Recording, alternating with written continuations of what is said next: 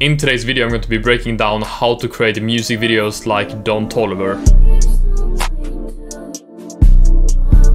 And I know it's probably not Toliver who creates them or edits them, but you guys know what I mean. I'm going to be breaking down a grunge effect, VHS effect, and a transition he used in his FWU music video. And before we start, I just wanted to let you guys know that I released my Fusion presets pack a couple of days ago, and it has the craziest VFX looks for music video editing. So to check it out, there's going to be a link in the description so you guys can easily go and check it out. Now let's start with the tutorial. So here I'm in After Effects and I'm using FHD with 24 FPS if you guys want to use the same composition settings. And here I've imported the FWU music video here, and as you guys can see, we have this kind of VHS low quality effect here, noise flash, and these kind of grunge looks here. So I'm going to be starting off with the kind of default grunge effect he used in the music video. So I'm going to be making a new adjustment layer here, and I'm going to start off by adding noise to this. So noise, and here we're going to be increasing the amount of noise to 50%. I think it's a great amount. So now we get this noise look here on our footage. After that, we're going to be dragging down the resolution by adding the mosaic effect here. And here I'm going to go pretty low on the resolution here, so I'm going to set the horizontal and vertical blocks to 200. So we get this kind of look here. After that, we're going to be adding curves to increase the contrast a little bit. Something like that, a nice contrast boost. After that, we're going to be adding fast box blur to this.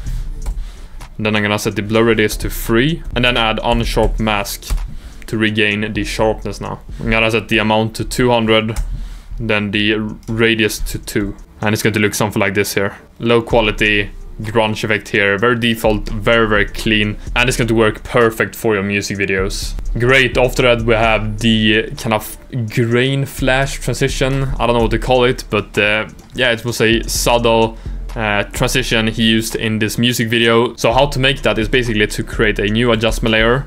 I'm gonna make this just 3 frames long, so 1, 2, 3. It was super short, quick flash grain transition here. And here we're going to be adding noise.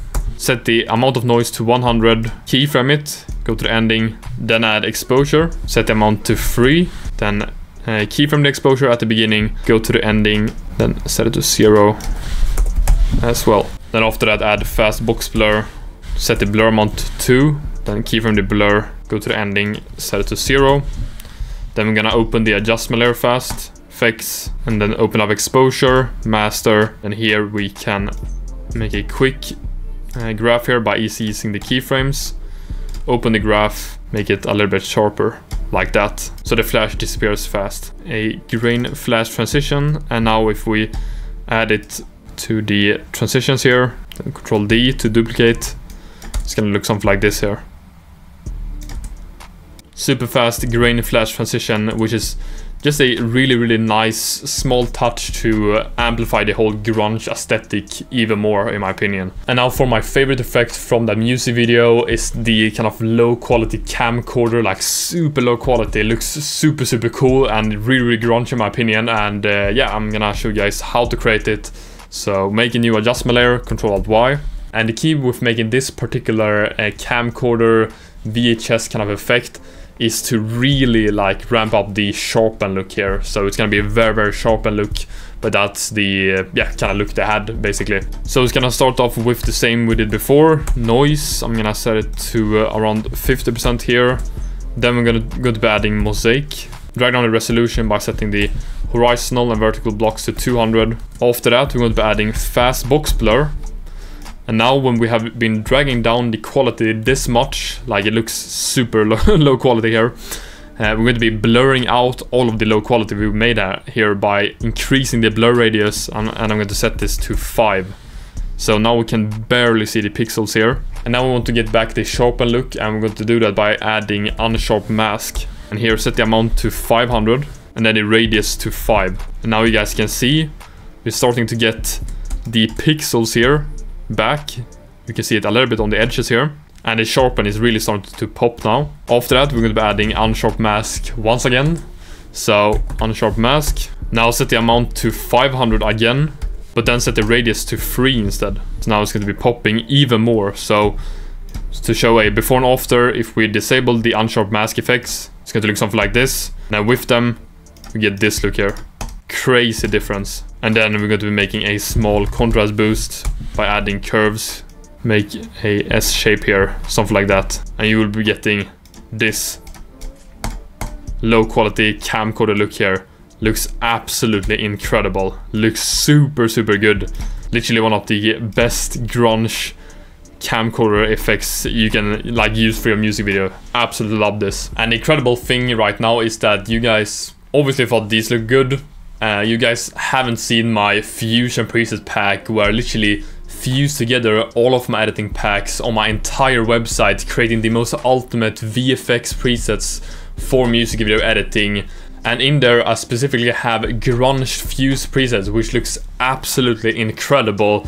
And you guys gotta see how they look. You just have to make a adjustment layer by pressing Ctrl-Alt-Y. Here we can go to effects and presets, animation presets, user presets. Here we have fusion presets.